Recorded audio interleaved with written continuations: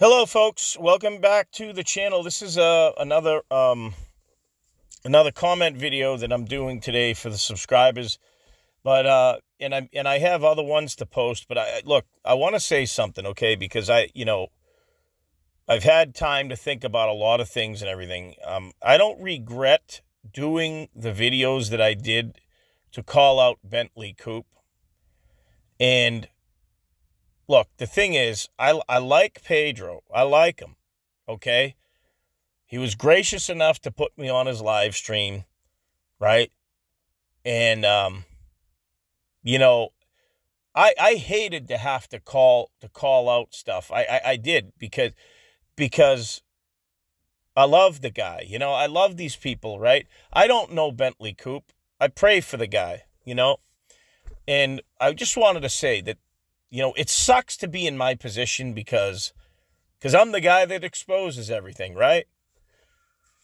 And there's no like easy way around things, to do. I just wish that people would listen to some things, messages that they need to listen to. And we can't change people's minds and hearts, but God can. We need to pray for these people, pray for different people. People make choices in life. They do things, right? We all make choices, right? And I'm a guy with a really good heart. I care about this community. Most of you, or all of you, know that are on my channel. It sucks to have to do videos like that. It sucks because it hurts me inside. You know what I mean? And I don't even really want to read these comments, but I want to read them because you guys put the comments in the videos and you have the same feelings or whatever. But, the thing is that the video that I did earlier today's a Tuesday, the video I put out earlier, the humble, it's almost like an apology, the video that I did. But I don't know what I'm apologizing for because I was mostly trying to focus on Coupe. But Pedro got caught up in that because he's interviewing him. And of course we have our own feelings and we thought that Pedro may have done some other things differently and whatever. But all in all, I love the guy. I want people to do good. I want people to have a good life, all these things. But the things that I talked about, the spiritual side of things, is really important, folks. It really is. There's a lot of people going down the road to perdition. And I don't want to be on that road. I want to try to help prevent you guys from going down that road. Perdition means going to hell. When you die in this life, folks, and if you haven't repented of your sins and things and done what you've done in your life, those sins are on your soul. And now you're at the mercy of God to not throw you into hell. And most people say, oh, I'm not going to hell. But do you really know that? Do you know where you're going when you die? Are you going into eternity with God, Now, I don't want to have things on my soul that I want to have I want to be spotless in front of the Lord. I fear the Lord, but I fear him with a good heart, And it says in the Bible, to fear the Lord is the beginning of wisdom. So anyways, I wanted to start the video out saying like this. It sucks because I really don't want to read these comments, but I have to because I want my subscribers to know what the other people are saying. You don't have to agree with everything. And I'm not doing this. I'm not trying to attack because I know there's going to be a lot of Pedro comments in here. And I don't want to attack him per se. You know what I mean? I said what I said. I want to let, Pedro, if you're listening, I want bygones to be bygones. But I hope that you take and heed the words that you were told. I'm not trying to tell you how to live your life or anyone. I'm trying to help you. I'm trying to guide you. I have some wisdom. I have some other wisdom that other people don't have, but I humbly share it. But if you don't want to accept it or believe it, then that's up to you. But I'm just saying, I'm not focusing on you guys. I'm not going after Pedro. I'm not going after Coupe. I already said what I said, and it's done with now. But that's in history there, okay? Hopefully people change and they do better. Look, I'm trying to change every day, folks, It ain't easy living this life, but we all have to choose something, right?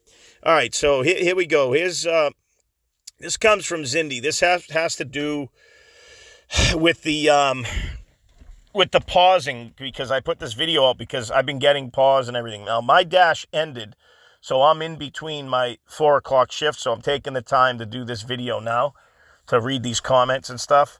So Zindy B says, yesterday and today is doing the same to me.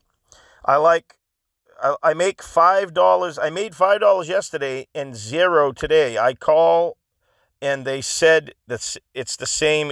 It's a glitch. Okay, so apparently you must have talked to support. So I'm glad that we know it's a glitch. This kind of sucks because my friends were getting paused too. All right, this is from Design Dash. He says we shouldn't offend Bentley because he's a driver. Then he goes ahead and calls us clowns because we aren't on his side. I think that what happened there was Pedro was upset because of a lot of things I said in the video that I did, to call out what was going on.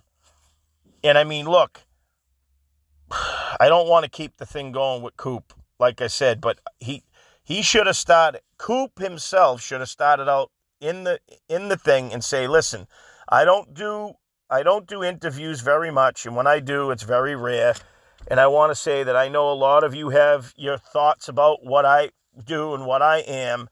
And all he had to do was just come clean and say, look, yes, I work for DoorDash. I try to promote them because they're promoting me. I'm making a good living with it. And yeah, they want you to take every order, and they want you to take all of these no-tip and low-tip orders and everything. And, I just want to come out and say that. And, if he was honest about it, I'd probably be doing a St. Vitus dance right now, jumping up and down, going, woohoo, awesome, yeah, I mean, maybe I would have subscribed to the guy if he was honest. I mean, Pedro is an honest guy. He is. I could tell. He has a lot of integrity. The guy's super intelligent, and I'm not trying to butter him up. I'm just saying that he's brought a lot to this community, and I can't forget that. I mean, if it wasn't for him, some of the things that I learned I wouldn't know of, you know what I mean? I watched a lot of his tips and tricks videos, and some of them today still stand true. But like I said, I'm trying to make the community better, and it sucks. I mean, on one hand, I could be like all the other channels and monetize and make, sell some T-shirts, and I'm not saying it's bad to do that. But then I would be no better than everyone else. I mean, I don't know how to say it, but I'm here like a sacrificial lamb to try to show people the right way to be doing things, I guess. I don't know. I mean, that's what's on my heart, But I'm also pissed off because it's hard to make a really good living no matter what you do. It's not even about just the apps, folks. This goes with all of these supermarket chains, Dunkin' Donuts, McDonald's, all of these stupid jobs that pay everyone brain dead low wages, right? And they expect everyone to live off of that. And then people say, well, go to college and get a degree. I already have that. I've been through that. I have a degree. Well, I don't have a degree in engineering, but I have licenses in the engineering field. I've been to school. I don't want to do that anymore, but that's my choice. So, but there's other reasons why I'm here as well, because I got kind of forced into this situation through the hand of what's going on in the world. You know what I mean? Anyways, Daniel, Divine Dash says Samuel 2:7. Okay, this is great because it's from the Bible. Samuel 2:7. The Lord maketh poor and maketh rich. We bringeth low and lift it up. Samuel 2:8. He raiseth up the poor out of the dust, and lifted up the beggar from the dunghill, to set them among princes, and make them inherit the throne of glory. For the pillars of the earth are the Lord's, and he hath set the world upon them. Great biblical word from the Lord in there. You know what I mean? It's awesome. Anytime someone shares that, I get all tingly inside. Douglas Friedman says, adapting seems to mean going along with DoorDash's manipulative programs, which put the drivers in even more of an employee position than we already are. We don't see full payouts. We get punished for declining non-profitable orders. We have to schedule almost a week in advance according to DoorDash's available times. I hate to break it to everyone, but we have been employees without benefits since day one, and we should be fighting any war we can instead of playing their games. I broke down my numbers for how much it cost me, pay per hour, just to operate my vehicle and pay taxes on what I'm making and what I'm spending, about $5 to $6 per hour just to work. That's just fuel, maintenance, and taxes. I think if people realized that, they would be more reluctant to take low-tip or no-tip orders and realize that making $20 per hour is really making minimum wage while destroying your vehicle. Let's also stop playing into the delivery apps word games. Stop using the word cherry picker, and vast majority of us are taking $6, $7, and $8 orders. That's not cherry picking. We're just taking profitable orders. Stop saying dasher and going dashing. We're independent delivery drivers, for crying out loud. I couldn't agree with you more, Douglas. I'm going to pin this comment. I'm going to pin your comment because this is an excellent. I mean, this is another brilliant guy that knows what he's talking about. I mean, I almost feel like reading it again. That is an incredible comment. I mean, he just summed up basically what my channel is about why we're not happy and everything. And then, Pedro would say, well, if you're not happy with something, then change it. Unassign the app. Don't work. But I've listed those reasons why a lot of us are stuck in this app hell, let's put it to you that way, because we're trying to avoid other things that are making us put stuff in our body that we don't want. That's maybe a small or half percentage. Some of you don't know about it, but it's important. There's a lot going on in the world, folks. Anyways, Matthew Arredondo says the following is a response that posted yesterday on one of Pedro's community posts. He says, you don't have to like DoorDash. It's possible to not like the company and still drive with them. If DoorDash is evil, then it might be the lesser of another evil that's worse. These issues are nuanced and there are no convenient answers. Depending on the circumstances of the individual, we all have to do what we have to do to pay our bills and put food on the table. But that doesn't mean that we can't speak up about shady business practices of a company. Some of us don't have a lot of options in our markets, and gig work is the lesser of the two evils. And it may be all that we have for now. Maybe the choices might be gig work or working at Church's Chicken. I remember Church's Chicken, folks. Church's Chicken for $8.50 an hour part-time. Suppose someone is in a bad marriage and they were falsely accused of domestic violence and their only option is to do gig work. Suppose someone has a bipolar disorder, depression, and anxiety issues, and they are unable to abide by a W-2 schedule, and therefore gig work is the most viable option that person has. Everyone should be able to make a livable wage if they're willing to put in the time. Yeah, let me stop right there, and I'm going to finish the rest of this. That's a really important statement. He says, everyone should be able to make a livable wage if they're willing to put in the time. And here's the thing. This is what's so frustrating, folks, because we're all Pedro mentioned in one of his videos or whatever, the last one he did from last night, he said, I used to work 10 hours and 12 hours and I don't do it anymore. But then I'm thinking to myself, well, why would you have to work 10 or 12 hours if you made all of that good money in your market that you say you always make?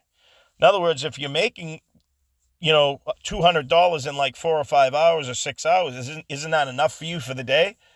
So, I mean, I'm confused. But the point of it is, we're out here. I'm out here for 12, 13, 14, sometimes 16 hours a day.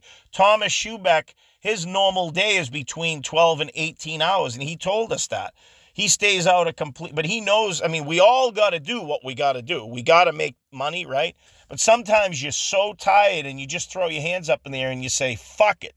Pardon my French. And you end up going home because you only made $110 for the whole day. And you're like, it's 9 o'clock at night. And you're like, I'm not staying out here for another 3 or 4 hours just to make another 30, 40 bucks. So you get discouraged and you go home. All of you, or some of you, at least know what I'm talking about. Let's finish up the comment. He says, in my opinion, most corporations take advantage of their workers and pay them too low. In other words, well, I'll give you an example. Corporations and these companies will only pay you what they can get away with paying you, not paying you what you're worth. They'll never pay you what you're worth. So he says they pay way too low. Sorry, I got to back that up. They pay way too low, and including DoorDash. We don't all have the best circumstances, and all we can do is the best we can in the moment. I drive for DoorDash, and I don't like DoorDash, but I use the company so I can make money. I have to look out for me because DoorDash isn't going to take care of me. Yeah, you're absolutely right about that. That's my philosophy on that. You can drive for DoorDash, and speaking up against shady business practices should be encouraged. We wouldn't drive with DoorDash if we didn't have to. Yeah, you just summed. I mean, these are two of the greatest comments all of you are awesome. I mean, but these are brilliant comments. And this isn't to attack anyone. This is to let people know that the majority of drivers who are out here are suffering. And there's no other alternative. For some people, there isn't an alternative. So, I hope Pedro's listening to this. I hope he is. But, I mean, the thing is, Pedro's just one guy. So we're not out here to please him. I'm out here, I'll help him. I'll try to help the community and all these things. Like if he wanted help or whatever.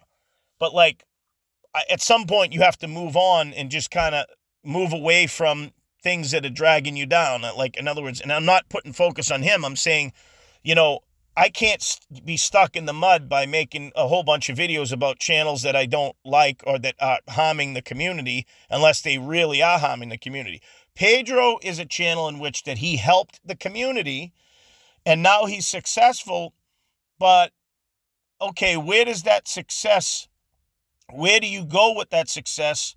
Do you make a balance? Do you try to say, you know what, I'll donate some of the money. And he does giveaways. He does things. I've seen him do it. So we can't say that he don't. He helps the community. But part of helping the community is also exposing the fraud of the companies and trying to go after them. You don't just let them go and say, oh, woe's me, we're just going to let it happen. And, now this month, DoorDash is reducing the base pay down to 75 cents. And we're all supposed to like that? We need to all go to court or go to the legislature and say, make a law to reverse this so these companies can pay us $9 and $10 base pay, which they used to pay to the drivers. Period. End of story, right? But most people are lazy. Most people won't do that. They won't get off their ass. And I'm not saying you guys, but some people are like, oh, let someone else do that. Someone else will fight that battle. We got to start getting in the fight, physically getting in the fight. And I don't mean with your fists. I'm saying by the force of law, because what other choice do we have? What if DoorDash came out and said, we're going to give no base pay. All the base pay is going to us and you get zero and you're going to just count on tips. Would you drive for them then? A lot of people still would. I bet you $1 million they would. All right, let's move on. Great comment, Matthew. Say no to drugs says, no, it's not a glitch. I get paused after declining a garbage order, or after 20 to 25 minutes of waiting, I get paused. Oh, man, that sucks. That sucks. Matthew says, one of Pedro's subscribers said that they were disappointed with the interview with Bentley Dupe and that nobody should call workers whiners when the workers value their own time and labor. Pedro comes off as mocking people in the gig economy who are suffering and it is strange that drivers share their struggles with Pedro. He criticizes them for being honest because their vibes weren't high. That's like demanding a homeless person to give out smiles and high fives. I guess so. Wanting a better pay to cover the cost of the overhead is no way for asking for a handout in a personal contractor. Well, you made some good points there, Matthew. I mean, what can I say about that? I mean, it is what it is, right? Thomas, okay, so Thomas Schuback, how are you? He says, I don't want to pay any attention to the religiosity. Let's just focus on what we can actually prove to exist, like the ugly truth about this job, that there is a dark underbelly and it's being misrepresented by people like Bentley, who are out there to make a quick dollar off desperation and misfortune of other human beings. Now, if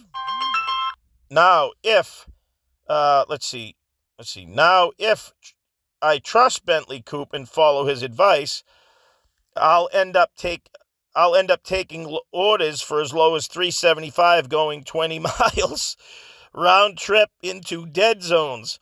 I'll end up driving 5,000 miles plus in 1 month and making $2,500 before gas, working 80 to 100 hours. Why isn't he ever talking about that? Yeah, that's another thing. How come these guys don't talk? I mean, listen, Pedro has talked about, like in the live stream that I did with Pedro, right? He after I did the live stream and he went in with his crew that he goes in with, he mentioned it in the live stream. He said, geez, I didn't really know people are working that long of hours. I mean, if you are, God bless you, right? And I mean, that's cool. Like, at least commend someone for doing it.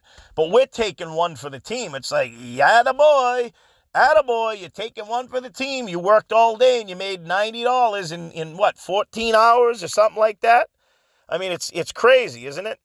The only thing I have to say here, Thomas, no matter what, I love you, brother. No matter whatever your beliefs are, whatever. But I have to say that it is important.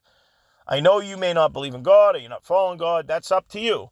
And I'm not forcing it on you. But I do have a message here at the channel. So please allow me to let me put my messages out for the people who are willing to listen and take the time to do that. You know, I'm not overstepping my bounds on anyone. You know, God freely gives you a chance to make your own decisions and do your own thing. But I have a good word to say here, and I think that it's worth something. You know, it's worth to a lot of people. But with that said, I agree with like 99% of what you said here. So great comment, Thomas. Anyways, Nate Javel says, rideshare professional, DoorDash sucks, and the world according to Matt. I really appreciate you guys once again for exposing corruption amongst the companies. If I ever would have come across your channel, I would have never, ever even known the truth about the dirty tactics these companies are doing in the platforms. I learned many things from your BitChute channel, as well as especially about Agenda 2030. And, I'll just say this. Pedro did mention, what are you doing out here? Like, what advice are you giving to people, like, for solutions? I think I've given a lot of solutions out here, haven't I, folks? I mean, please tell me. If I haven't, write that in the comments. I mean, I give you solutions all the time. It's whether you act on them. I can't save the world, folks. I can't. I'm one channel. I don't make any money on this channel. But, I mean, I can do things. I am doing things behind the scenes. But, like, you can't expect me to come out and say one day, hey, guys, I have $30 billion to give all of you. I just sued DoorDash and everything's wonderful. It doesn't just exactly happen that way, although I would love to do that, and I will in the future. I got to take this call. I'll be right back, folks.